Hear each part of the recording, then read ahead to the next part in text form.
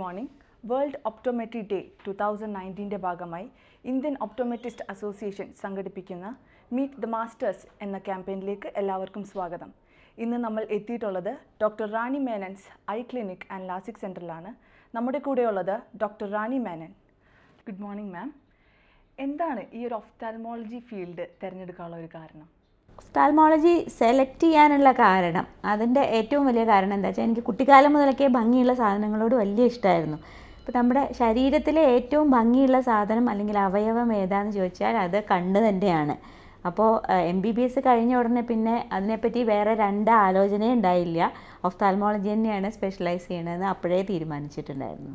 മാമിൻ്റെ higher studies അതുപോലെ തന്നെ ഫെലോഷിപ്പ് അതിനൊക്കെ കുറിച്ചൊന്ന് പറയാമോ? എഡ്യൂക്കേഷൻ MBBS ചെയ്ത് കോഴിക്കോട് മെഡിക്കൽ കോളേജിൽ, പിന്നെ ഡിപ്ലോമയും കോഴിക്കോട് മെഡിക്കൽ കോളേജിൽ തന്നെ, MS ചെയ്തത് കോട്ടയം മെഡിക്കൽ കോളേജ്, അത് കഴിഞ്ഞിട്ട് UK FRCS എടുത്തിട്ടുണ്ട്.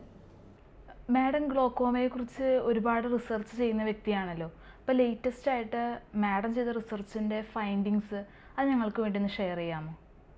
ഗ്ലോക്കോമയിലെ ഒരുപാട് റിസർച്ചസ് വരുന്നുണ്ട്.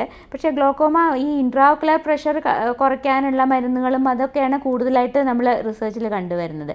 ഗ്ലോക്കോമയുടെ റിസ്ക് ഫാക്ടേഴ്സിനെ പറ്റി ആരും അത്ര വലിയ ഒരു ഇമ്പോർട്ടൻസ് കൊടുത്തു കാണുന്നില്ല. ഇപ്പോൾ ഈ റിസ്ക് ഫാക്ടേഴ്സാണ് നമ്മൾ ഏറ്റവും അധികം, അതായത് ഇപ്പോൾ ഗ്ലോക്കോമ മൾട്ടി ഫാക്ടോറിയലാണ്, വാസ്കുലോപ്പതിയാണ്. അപ്പോൾ പ്രഷർ മാത്രം കുറച്ചാൽ പോരാ, അതിൻ്റെ റിസ്ക് ഫാക്ടേഴ്സും കൂടെ നമ്മൾ അഡ്രസ്സ് ചെയ്ത് അതിൻ്റെ അവോയ്ഡ് ചെയ്യാനുള്ള കാര്യങ്ങളും കൂടെ നോക്കണം. അതിലൊരു വലിയൊരു റിസ്ക് ഫാക്ടർ കണ്ടുപിടിച്ചത് സ്ലീപ്പ് എപ്നിയാണ്. സ്ലീപ്പ് എപ്നിയയിൽ ഒരുപാട് പേർക്ക് 60% ആൾക്കാർക്ക് ഗ്ലോക്കോമ ഉള്ളതായിട്ട് നമ്മൾ കണ്ടിട്ടുണ്ട്.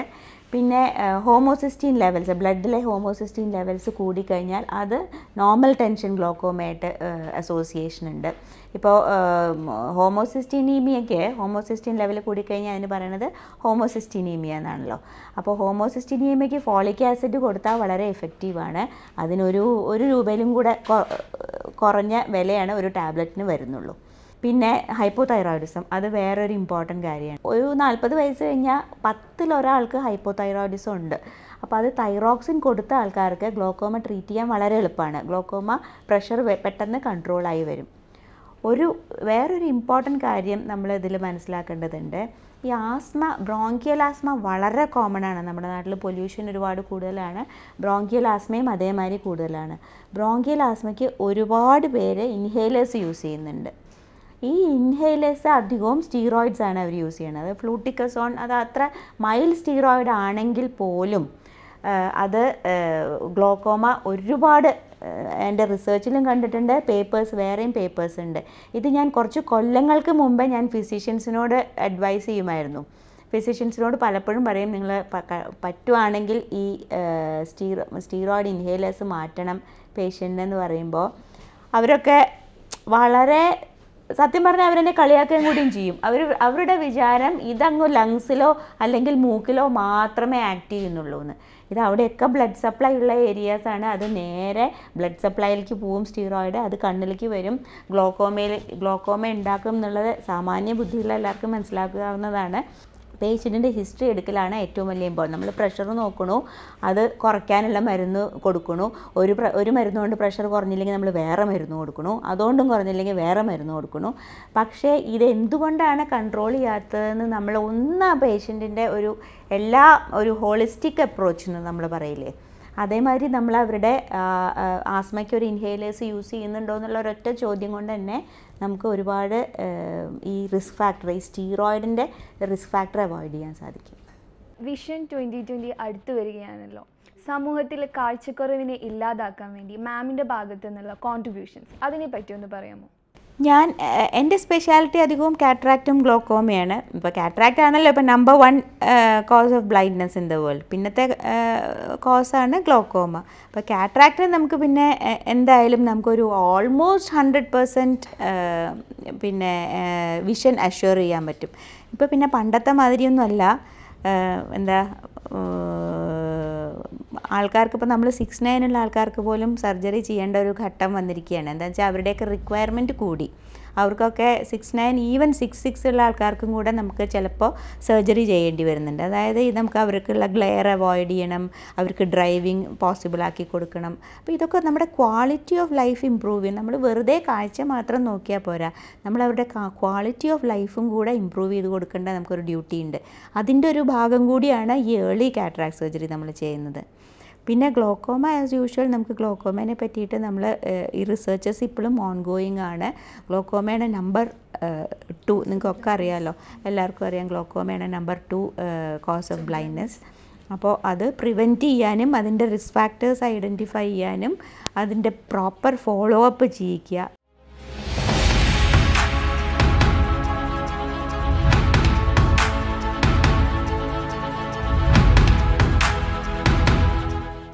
കാറ്ററാക്ട് സർജറിയുടെ ഭാഗമായുള്ള ഓസിൽ ടെക്നിക് തൃശ്ശൂർ ജില്ലയിൽ തന്നെ ആദ്യമായി ഇൻട്രൊഡ്യൂസ് ചെയ്ത മാഡമാണല്ലോ, അതിനെപ്പറ്റി 2 വാക്ക് പറയാമോ?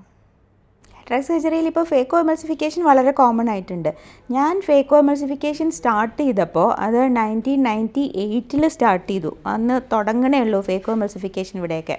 ആ സമയത്ത് സ്റ്റാർട്ട് ചെയ്തപ്പോൾ വെഞ്ചൂരി സിസ്റ്റം ആയിരുന്നു. വെഞ്ചൂരി സിസ്റ്റം എന്ന് പറഞ്ഞാൽ അത് വാക്വം ഭയങ്കര പെട്ടെന്ന് വരും. അപ്പോൾ അന്ന് കോംപ്ലിക്കേഷൻ റേറ്റ്സ് വർ സോ ഹൈ. നമ്മൾ ഒരു കാറ്ററാക്ട് ഫേക്കോ നമ്മൾ ചെയ്ത് കഴിയുമ്പോഴേക്കും നമ്മൾ ആവൂന്ന് പറയും, അത്രയും നമുക്ക് റിലാക്സേഷനാണ് കോംപ്ലിക്കേഷൻ വന്നില്ലെങ്കിൽ. നേരെ മറിച്ച് ഈ ഓസിൽ ടെക്നോളജി ഒരു 2010 നമ്മളിവിടെ സ്റ്റാർട്ട് ചെയ്തത്. അത് വന്നതിന് ശേഷം life has become so much easier. In the sense Ozil എന്ന് പറഞ്ഞാൽ നമ്മളിപ്പം നമുക്കൊക്കെ അറിയാം, ഫേക്കോൻ്റെ സാധാരണ ടെക്നിക്ക് നിങ്ങൾക്കൊക്കെ അറിയുന്നുണ്ടാവും. നമ്മൾ ജാക്ക് ഹാമർ ഇഫക്റ്റ് ആണല്ലോ സാധാരണ, അതായത് ഫോർവേഡ് ആൻഡ് ബാക്ക്വേർഡാണ് ആ ഫേക്കോ ടിപ്പ് മൂവ് ചെയ്യുക. അപ്പം നമുക്ക് എന്തൊരു സാധനത്തിനെ പൊടിക്കണമെങ്കിലും നമുക്ക് അതിനൊരു എനർജി വേണം. അപ്പം നമുക്ക് കൈകൊണ്ട് ഇടിക്കാൻ പറ്റില്ല, അതിന് പകരമാണ് നമ്മൾ ആ ജാക്ക് ഹാമർ ഇഫക്റ്റ് വരുന്നത്. അത് ഫോർവേഡ് ആൻഡ് ബാക്ക്വേർഡ് ആയിട്ടാണ് വരുന്നത്.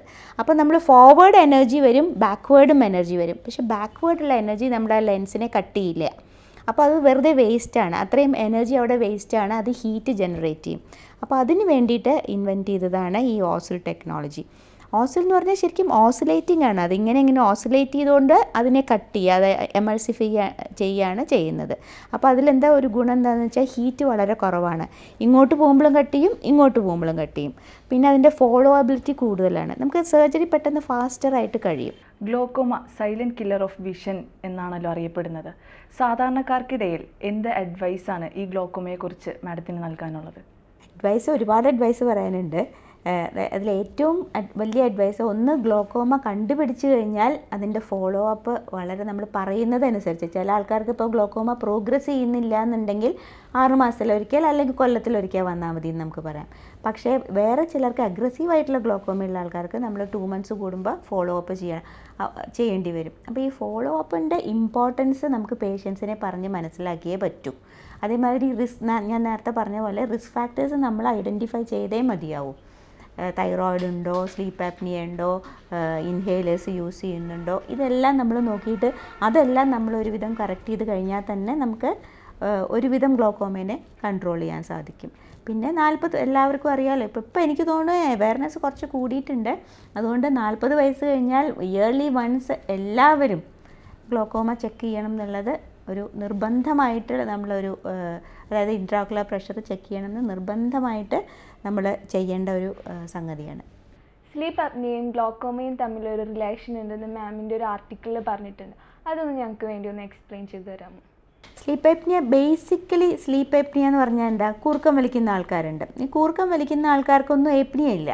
അതിങ്ങനെ കൂർക്കം വലിച്ചുകൊണ്ട് പോവും, ട്രെയിൻ പോകുന്ന മാതിരി അങ്ങനെ കൂർക്കം വലിച്ചുകൊണ്ട് പോകും. പക്ഷേ ഏപ്നിയ വരുമ്പോൾ, അതായത് ഏപ്നിയ വരുന്നത് എങ്ങനെയാണെന്ന് വെച്ചാൽ നമ്മൾ ഒരു നോർമലി നമുക്ക് ഒരു സെക്കൻഡിൽ ചിലപ്പോൾ 1-2 പ്രാവശ്യം ഏപ്നിയ വരും. അതിൽ AHI എന്ന് പറഞ്ഞിട്ടൊരു ഇൻഡെക്സ് ഉണ്ട്. അതായത് ഏപ്നിയയുടെ ആ ഒരു ഇൻഡെക്സ് കാൽക്കുലേറ്റ് ചെയ്യുന്നതാണ്. അത് മോർ ദാൻ 15. അപ്പോൾ നമുക്ക് സ്ലീപ്പ് സ്റ്റഡി നടത്തണം. സ്ലീപ്പ് സ്റ്റഡി നടത്തിയിട്ട് AHI മോർ ദാൻ 15 ആണെങ്കിൽ അത് എന്താ പറയുക, കൺസിഡറബിൾ സ്ലീപ്പ് ആപ്നിയ ഉണ്ടെന്നാണ് അതിൻ്റെ അർത്ഥം. അങ്ങനെയുള്ള ആൾക്കാർക്ക് ഈ CPAP മെഷീൻ ഉണ്ടല്ലോ, പോസിറ്റീവ് പ്രഷറായിട്ട്, അതൊരു ചെറിയ മാസ്കാണ്, അത് നമ്മൾ മൂക്കിൽ വെക്കുക. അപ്പോൾ ആ പോസിറ്റീവ് പ്രഷറിൽ നമ്മളുടെ എയർ അകത്തേക്ക് പോകും. അപ്പോൾ നമ്മളുടെ ഈ സ്ലീപ്പ് ആപ്നിയ ഉണ്ടാവാനുള്ള കാരണം തന്നെ ഇവിടുത്തെ ടിഷ്യൂസിൻ്റെ ഒക്കെ ടോൺ പോണതാണ്. അപ്പോൾ എയർ ഫോഴ്സിബിളി ചെല്ലുമ്പോൾ ആ ഇതിനുള്ള അടവ് മാറും. അപ്പോൾ അപ്പോൾ എയർ സ്മൂത്തായിട്ട് പോവുകയും ചെയ്യും, ഏപ്നിയ ഉണ്ടാവില്ല. അപ്പോൾ ഏപ്നിയ ഉണ്ടാകുമ്പോഴുള്ള പ്രോബ്ലം എന്താണെന്ന് വെച്ചാൽ മറ്റേ എല്ലാ major ഓർഗൻസും including heart, brain, optic nerve, ഈ 3 ഓർഗൻസിനാണ് മാക്സിമം ഡാമേജ് വരുന്നത്. അപ്പോൾ ഹാർട്ട് അറ്റാക്ക് വരുന്ന പലപ്പോഴും നമ്മൾ കേൾക്കാറുണ്ട് ഉറക്കത്തിൽ ആൾക്കാർ മരിക്കണമെന്ന്, അത് ഈ സ്ലീപ്പ് ആപ്നിയ ഉള്ള ആൾക്കാരാണ്.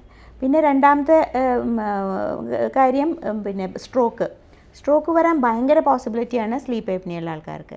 ഗ്ലോക്കോമ ഉള്ള ആൾക്കാർക്കും അതിലേറെ പോസിബിലിറ്റി. ഞാൻ എൻ്റെ എക്സ്പീരിയൻസിൽ ഒരാൾക്ക് ഈ നമ്മൾ ചെറിയ കോട്ടൺ ആർട്ടീരിയോളർ ഇൻഫാക്ട്സ് കാണുമല്ലോ ഫണ്ടസിൽ, അങ്ങനത്തെ ഒരു സ്ലീപ്പ് ആപ്നിയ ഉള്ള ഒരാൾക്ക് അത് കണ്ട ആൾക്ക് അതിൻ്റെ അർത്ഥം എന്താ, ആ ആർട്ടറീസിലൊക്കെ ബ്ലഡ് സപ്ലൈ കുറഞ്ഞു തുടങ്ങിയെന്നാണ്, ആർട്ടറീസൊക്കെ അടഞ്ഞു തുടങ്ങിയിട്ടുണ്ട്. അങ്ങനത്തെ ആൾക്കാർക്ക് ഈ സിപാപ്പ് മെഷീൻ ഉപയോഗിച്ച് നോക്കുമ്പോൾ കുറച്ച് കൊല്ലങ്ങൾ കഴിഞ്ഞ് നോക്കുമ്പോൾ അതെല്ലാം നമുക്ക് ഡിസപ്പിയർ ചെയ്തതായിട്ട് കണ്ടിട്ടുണ്ട്. അപ്പോൾ സിപാപ്പ് എന്ന് പറഞ്ഞാൽ ഒരു ലൈഫ് സേവറാണ് ശരിക്കും പറയുകയാണെങ്കിൽ. അപ്പോൾ ഇത് നമുക്ക് നമ്മുടെ ബോഡിയിലേക്ക് ഓക്സിജൻ, ഇപ്പോൾ ബ്ലഡ് സപ്ലൈൻ്റെ മാതിരി ഓക്സിജൻ പ്രാണവായുവാണ്. ആ പ്രാണവായു കിട്ടിയില്ലെങ്കിൽ അതതിൻ്റെ സൈഡ് ഇഫക്ട്സ് എന്തായാലും കാണിക്കും. അത് കാണിക്കുന്നത് നമ്മുടെ ഓപ്റ്റിക് നെർവിനെയും ഹാർട്ടിനെയും ബ്രെയിനിനെയാണ്. മേജർ ഓർഗൻസ് ഇതിന് 3-നുമാണ് ഏറ്റവും അധികം ഓക്സിജൻ വേണ്ട ഓർഗൻസ്. അപ്പോൾ അതിന് ഓക്സിജൻ കിട്ടിയില്ലെങ്കിൽ അത് ഗ്രാജ്വലി ഡെഡായി പോവും, ആ ടിഷ്യൂസ് എല്ലാം ഡെഡായി പോവും. മാഡം ഗ്ലോക്കോമയിൽ ഫെലോഷിപ്പ് എടുത്തിട്ടുണ്ടല്ലോ, ഈ ഒരു ഫെലോഷിപ്പ് എടുക്കാനായിട്ട് മാഡത്തിന് ലഭിച്ച ഇൻസ്പിറേഷൻ എന്താണ്? ഗ്ലോക്കോമയുടെ മെയിൻ പ്രോബ്ലം എന്താണെന്ന് വെച്ചാൽ പല കാര്യങ്ങളും നമ്മൾ ഗ്ലോക്കോമേനെ പറ്റി അറിയാത്തതുണ്ട്. അപ്പോൾ ഒരുപാട് കാര്യങ്ങൾ പിന്നെയും ഗ്ലോക്കോമയിൽ പഠിക്കാനുണ്ടെന്ന് എനിക്ക് തോന്നി.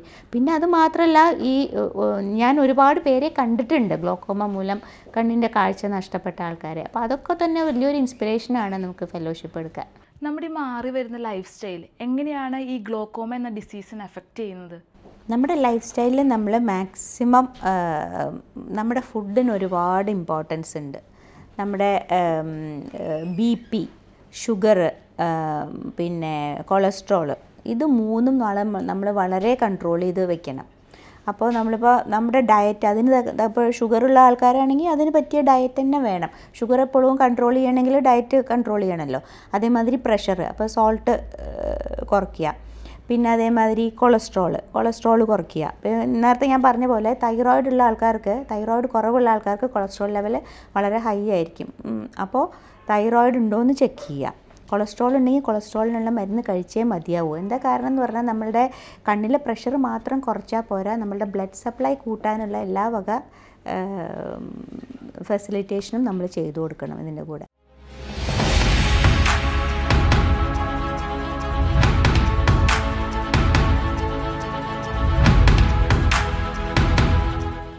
ഒഫ്താൽമോളജിയിൽ സ്പെഷ്യലൈസ് ചെയ്ത എല്ലാവരും ഒരു ഹോസ്പിറ്റൽ തുടങ്ങുന്നതിനെ പറ്റി ചിന്തിക്കാറില്ല.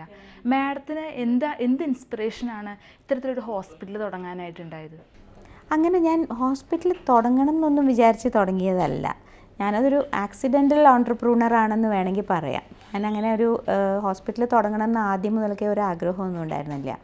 ഞാനൊരു ഹോസ്പിറ്റലിൽ വർക്ക് ചെയ്തുകൊണ്ടിരുന്നു. അപ്പോൾ ഐ വാസ് ഹാപ്പി ദേ. അങ്ങനെ ഇരുന്നപ്പോൾ അതിൻ്റെ MD പെട്ടെന്ന് മരിച്ചുപോയി. മരിച്ചു പോയപ്പോൾ പിന്നെ നമുക്ക് ആ ഏജിൽ നമുക്ക് അന്നൊന്നും ഇത്ര ഓപ്പർച്യൂണിറ്റീസ് ഇല്ല. അപ്പോൾ ആ സമയത്ത് നമുക്കൊരു പുതിയ ജോലി കണ്ടുപിടിക്കുക, അന്വേഷിക്കുക എന്നൊക്കെ പറഞ്ഞാൽ വലിയ ബുദ്ധിമുട്ടായിരുന്നു.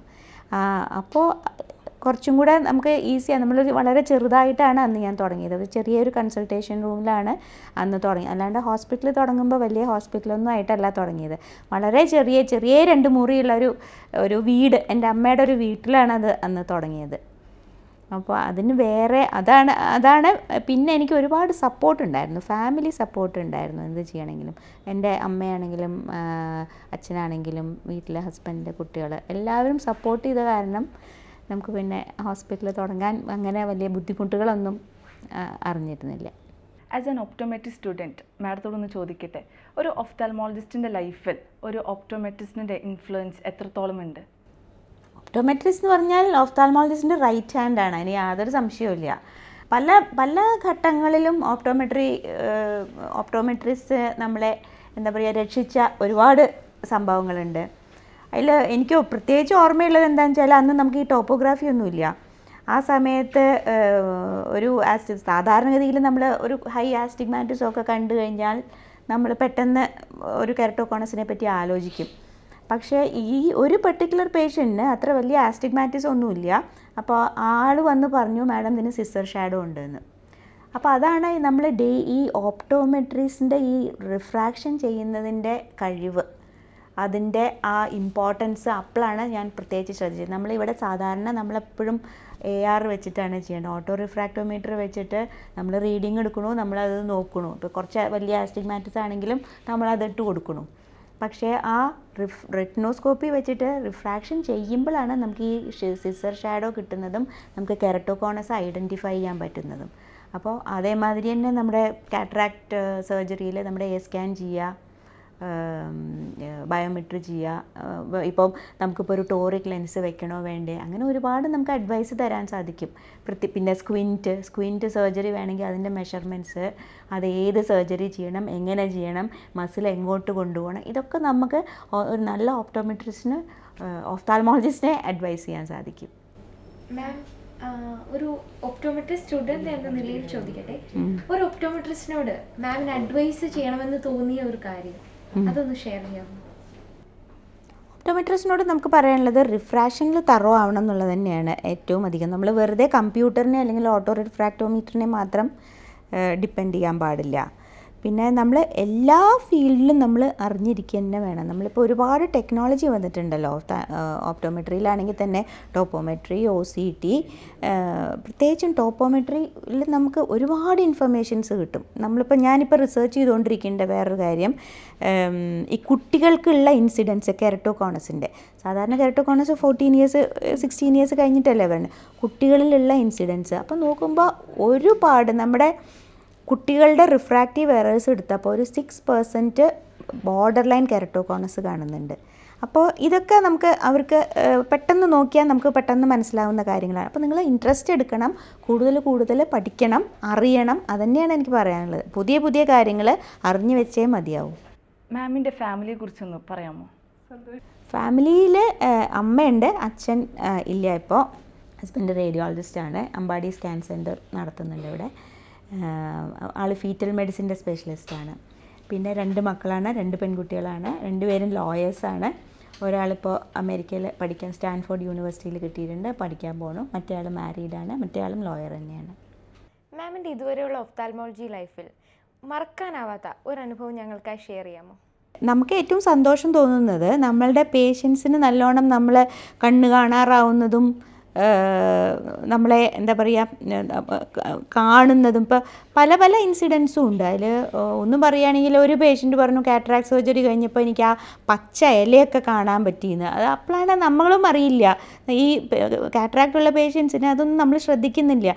അപ്പോൾ ആൾ പറയുന്നത് ഞാൻ ഇന്നലെ എൻ്റെ ഗാർഡനിൽ പോയി, എന്നിട്ട് എനിക്ക് ആ പച്ച ഇലകളൊക്കെ കണ്ടപ്പോൾ ഭയങ്കര സന്തോഷമായി, ഞാൻ ഈ കളറ് കണ്ടിട്ട് എത്ര കാലമായി എന്നറിയുമോ എന്ന് ചോദിച്ചു. അപ്പോഴാണ് നമുക്ക് അതിൻ്റെ ഒരു സന്തോഷം, ആ പേഷ്യൻസിൻ്റെ സന്തോഷം കാണുമ്പോൾ നമുക്ക് മനസ്സിൽ ഭയങ്കര സന്തോഷം തോന്നും. അതേമാതിരി ഒരു 105 വയസ്സുള്ള ഒരാൾക്ക് കാറ്ററാക്ട് ചെയ്യാൻ പറ്റി, ആ ആൾക്ക് ഇപ്പോൾ സുഖമായിട്ട് വായിക്കണം. അപ്പോൾ അതും ഭയങ്കര അവർക്കൊക്കെ ഭയങ്കര സന്തോഷം ഉണ്ടാകുമ്പോൾ നമുക്കിതിലും വലിയ സന്തോഷം ഇല്ലല്ലോ. പിന്നെ ഇതേമാതിരി തന്നെ വേറെ ഒരു കാര്യം എന്താണെന്ന് വെച്ചാൽ, കണ്ണ് രണ്ടും കണ്ടില്ലെങ്കിൽ ആൾക്കാരുടെ സ്വഭാവം മാറും. 2 കണ്ണും കണ്ടില്ലെങ്കിൽ ആൾക്കാർക്ക് ദേഷ്യം, പിന്നെ കുറച്ച് എന്തെങ്കിലും സൈക്കാട്രിക് പ്രോബ്ലം കൂടിയുള്ള ആൾക്കാരാണെങ്കിൽ ഭയങ്കര ദേഷ്യമായിരിക്കും അവർക്ക്. അവരുടെ ആ സൈക്കാട്രിക് പ്രോബ്ലം അല്ലാണ്ട് അഗ്രവേറ്റ് ചെയ്യും. അപ്പോൾ ഈ സർജറി കഴിഞ്ഞിട്ട് കണ്ണ് കണ്ടിട്ട് അവിടെ ആ സ്വഭാവം, ആ സൈക്കാട്രിക് മെഡിസിൻസ് ഒക്കെ മാറ്റേണ്ടി വന്ന 2-3 പേഷ്യൻസ് ഉണ്ട്. അപ്പോൾ അവരുടെ കൂടെയുള്ള ആൾക്കാർക്കും ആ പേഷ്യൻറ്റിന് തന്നെയും അത് വല്ലാണ്ട് ഒരു സന്തോഷമുള്ള അനുഭവമാണ്. അപ്പോൾ അവരത് വന്ന് പറയുമ്പോൾ അതിലും വലിയ സന്തോഷം നമുക്ക് വേറെ എന്താ ഉള്ളത്? Thank you so much for spending your valuable time with us. ഒരു ഒഫ്താൽമോളജിസ്റ്റ് എന്ന നിലയിൽ ഇനിയും മാഡം ഉയരങ്ങളിൽ എത്തട്ടെ. അതുപോലെ തന്നെ wishing you all the very best for your research works. Thank you so much.